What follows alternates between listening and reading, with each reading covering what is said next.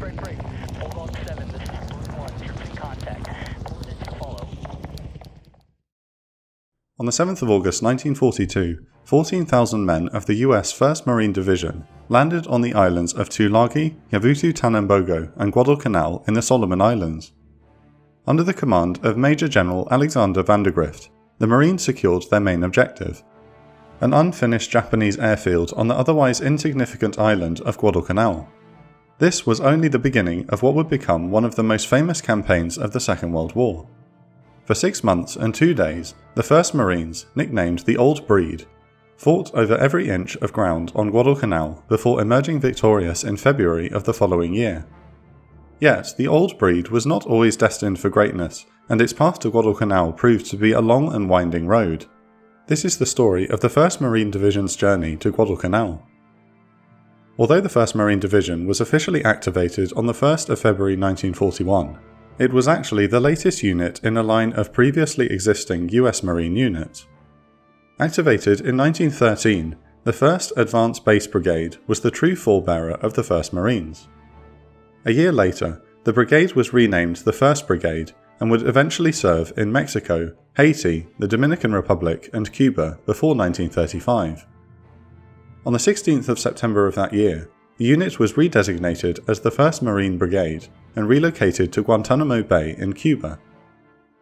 By the time the 1st Marine Division was activated in 1941, many of the men already in the outfit were veterans of multiple campaigns and expeditions. Thus, the unit earned the nickname the Old Breed, which sticks to this day. When the US joined the Second World War following the attack on Pearl Harbor, the 1st Marine Division comprised only 8,900 men, which was far below its authorized strength of almost 20,000. However, a flood of fresh volunteers quickly filled its ranks when it became obvious that the Marines would play a major role in the course of the Pacific War. The recruitment age was also lowered from 18 to 17, while the Marine Corps mostly turned a blind eye to underage volunteers who were eager to serve. Where recruits went to train depended on their location within the US.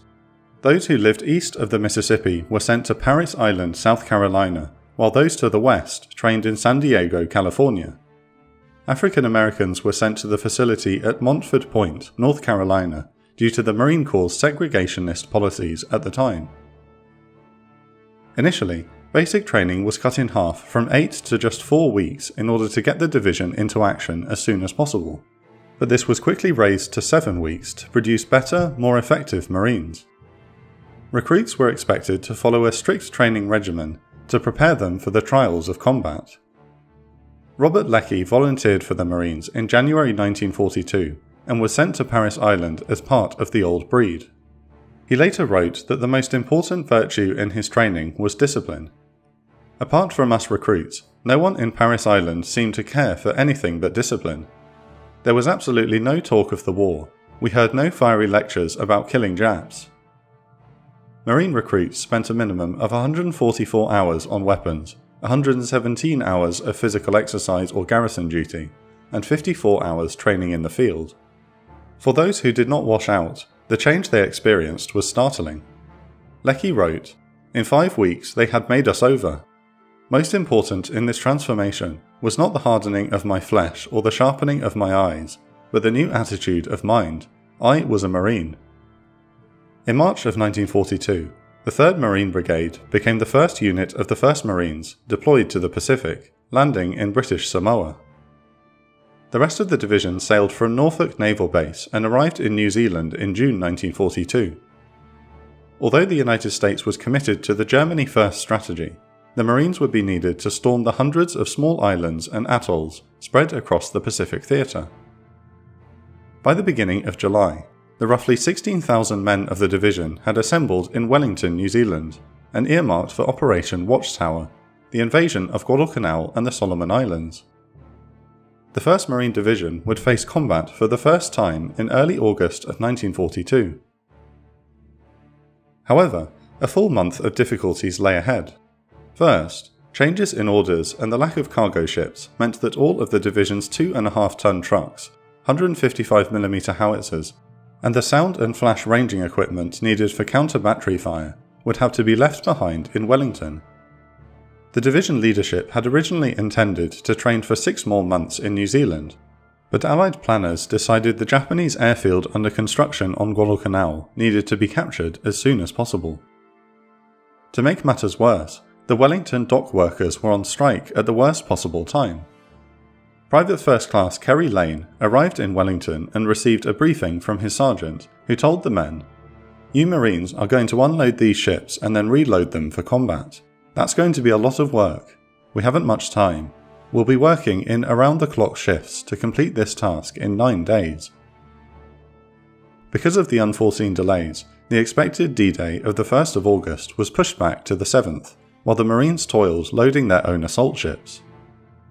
After 11 days of non-stop work, the division was finally ready to embark for the Solomons.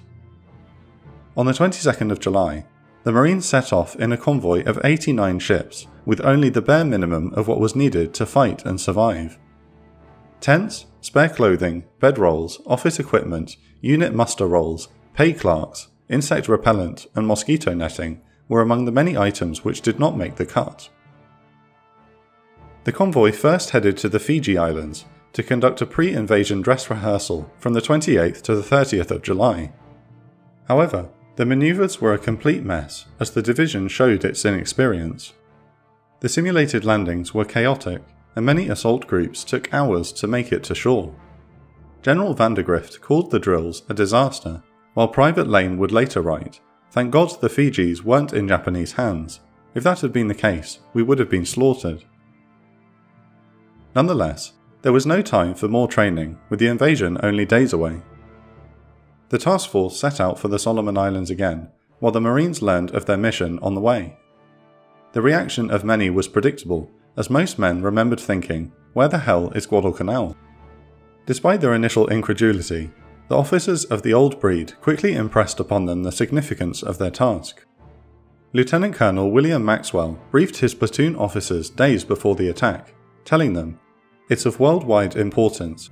You'd be surprised to know how many people all over the world are following this. You cannot fail them."